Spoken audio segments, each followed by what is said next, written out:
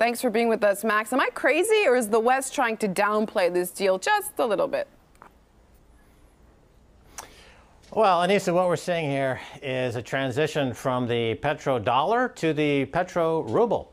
So for decades now, the price of oil and gas has been priced in U.S. dollars. With this $400 billion deal with China, we now see a shift of the pricing in energy going toward Russia and China. This means the U.S. dollar as world reserve currency, its days are numbered. And this is also manifest in the actions by Russia this past month to almost quadruple their purchase of gold.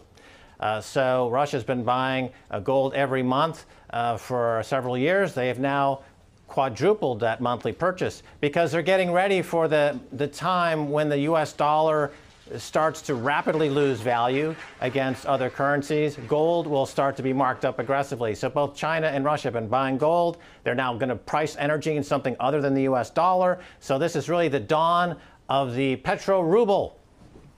They couldn't agree, Moscow and Beijing, on a price for a really long time, and it's still a so-called commercial secret. Why?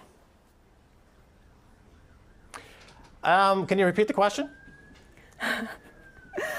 They're calling it a commercial secret, the actual precise price of this gas flowing to China. It's a big deal, of course, but why can't we know the exact price? What does that mean between for China and Russia, how close they are, how maybe they don't want to release that to the West? I mean, is this a protocol? Well, the price that they negotiated, whether I think Russia was looking for $400 per 1,000 cubic meters. Russia is looking for $360 per 1,000 cubic meters. So there was some last-minute haggling over price. It's a multi-year deal. It's China's got to pay whether they take delivery of the gas or not.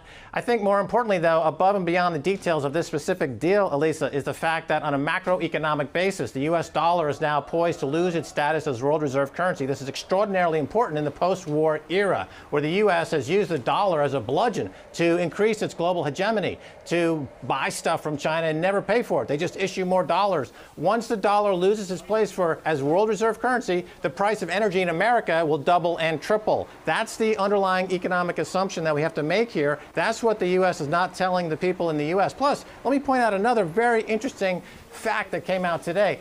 All the fracking that's going on in California, 2/3 of America's fracking, and remember, fracking is going to be their answer to this deal between Russia and China to supply them with energy. Well, it turns out, according to today's report, that the estimate of the amount of gas that California will generate through its fracking fields has been overstated by 96%.